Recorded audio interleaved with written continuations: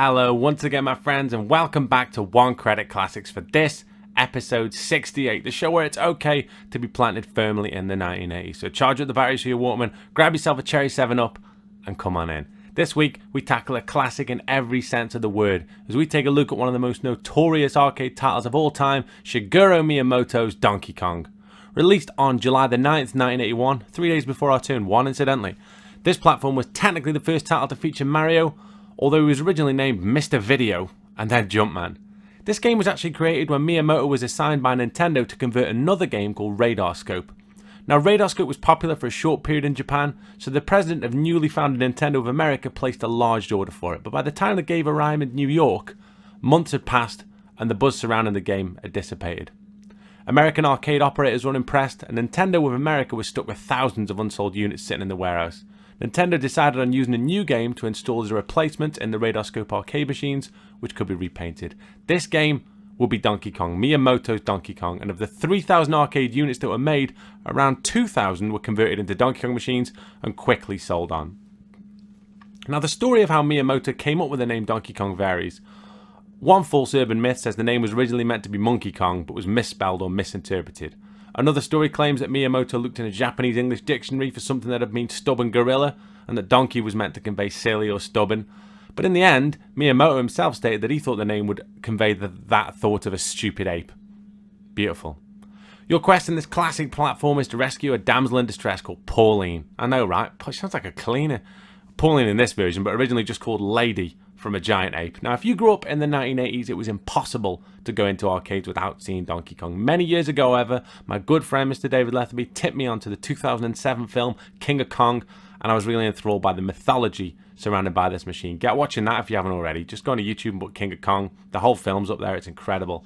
Now, Donkey Kong came out on everything, from the Atari 2600 to the Intellivision to the Famicom, C64, NES, Amstrad CPC, and even further forward, Donkey Kong Country came out on the SNES, which was a development of that, but the N64, GameCube, and Wii Virtual Console had Donkey Kong on as well. Now, I'm going to play the Japanese arcade version of Donkey Kong because that version has all 4 levels, not just the 2 that feature in the American version. Just before we start, I want to say a quick thanks to everyone who supported the channel through Patreon and also our Amazon affiliate scheme. The welcome packs to all the patrons should be in the post as you watch this, so if you've become a One Credit Classics patron, check your mail. You should be getting some stuff real soon. If you want to get involved, then click the link and get subscribing. But on to the matter in hand, my friend. It's time for a legitimate bit of monkey magic.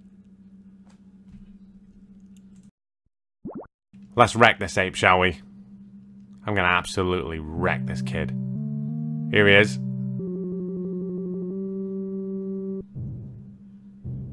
Dick move. How high can you get? Well, that's really a different question. So here he is, Mr. Video. So as you can see, central mechanic is I get 100 points for jumping barrels on this level. The platforms are pointed like that, like diagonal, so the barrels will roll down. What you've got to be careful of, if you hit a barrel you die, right? Those blue things, those will go into the fire and then they'll come out as fireballs. What you've got to be aware of is it's random if, I can make that, yep. It's random if the barrels go down the ladders or not. Oh, got it. I'll be right there, Pauline. Right, now this one, the kind of cement factory type thing with the custard pies. Yeah, it never made a lot of sense to me, that. It's alright. Now this ladder, I should be able to... There we go. Dead simple, that one. However, on the harder... As you might imagine, on the harder difficulty settings, in terms of when it loops, it just gets ridiculously hard.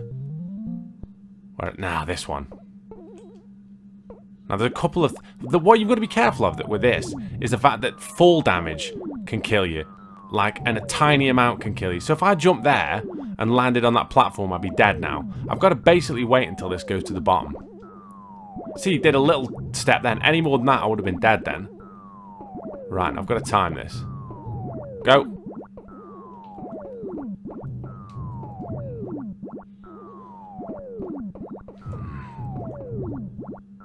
That's it. Go.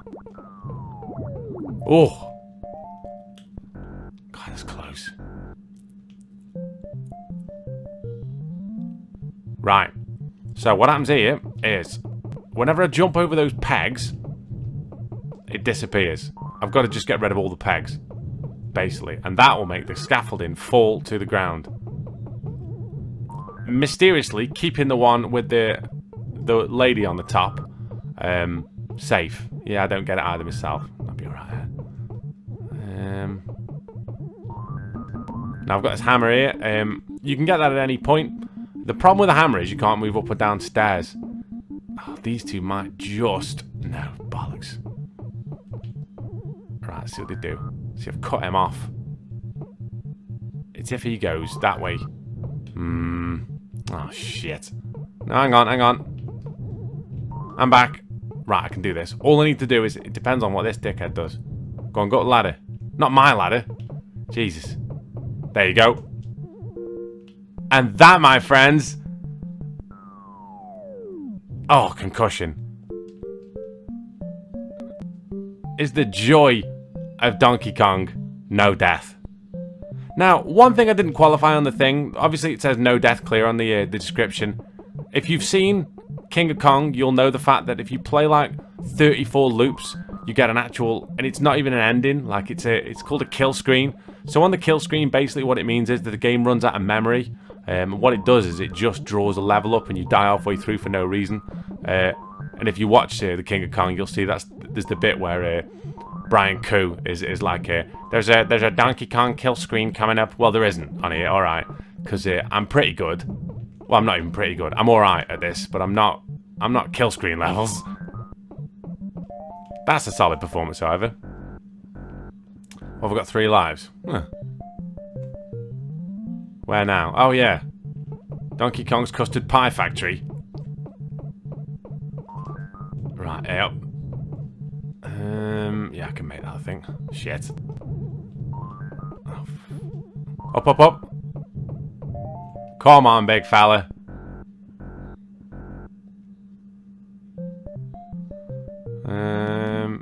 Oh, this one. Right. Ah, tits. That was so bad. As you probably noticed there, which I didn't, the platforms were a bit faster. That was wank. Right, let's go. Let's try a different tactic. Jump on here. Right.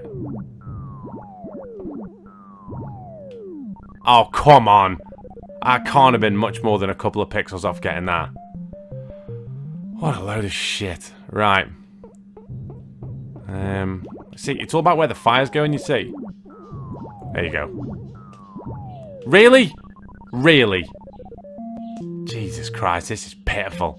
I mean, I'm glad I got the no death now, because you can see how much I'm being absolutely gypped by this.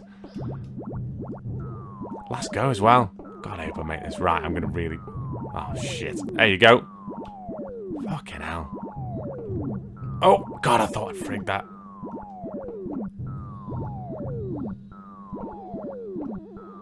Come on, come on.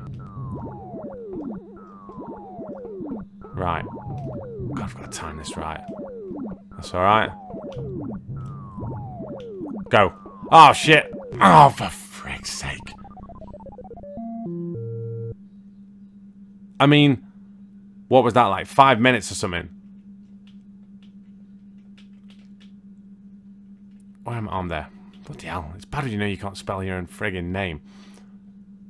Your name was registered. Amazing. And that, my good friends, was a one-loop clear of Donkey Kong without dying. I mean, it makes you realise, if you watch King of Kong, it makes you realise just how good those people are. When you see people who set records on these classic games. Because there's just no, like... There's no margin of error at all. None. Like, I'll be honest with you, like, it looks like I haven't played a lot there in terms of... You probably looked at that and think, oh, I wonder how long it got into, like... To get to that point. I'll be honest with you, right? A couple of days ago, I flew to Bratislava, right? And I didn't think I was going to make it because I was stuck on the... plane nearly got cancelled because of the snow, right? So me and... what was that about? Me and my good friend, Mr. David Letherby, were waiting on this plane to go from Birmingham to Bratislava. And it's, what, like it's delayed for 3 hours. And beforehand, I'd bought Donkey Kong on the NES for my DS, as I do when I travel now, so I can get games down for clears. And I sat there, and I was waiting for this plane to go. And then the runway got closed, and then they had to de-ice the plane. And I just thought, you know what, I'm going to play some Donkey Kong. And I played it for a good 2 hours without being able to no death it.